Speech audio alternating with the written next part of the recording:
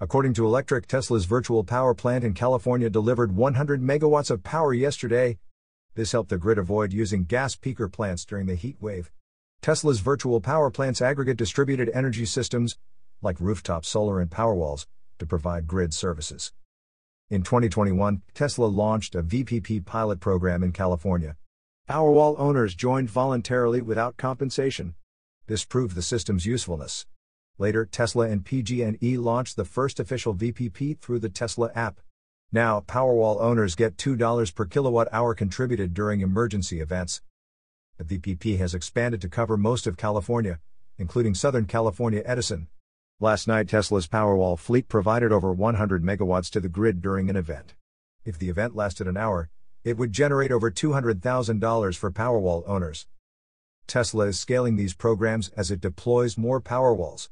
Over 600,000 Powerwalls have been deployed globally. You are listening to UON News.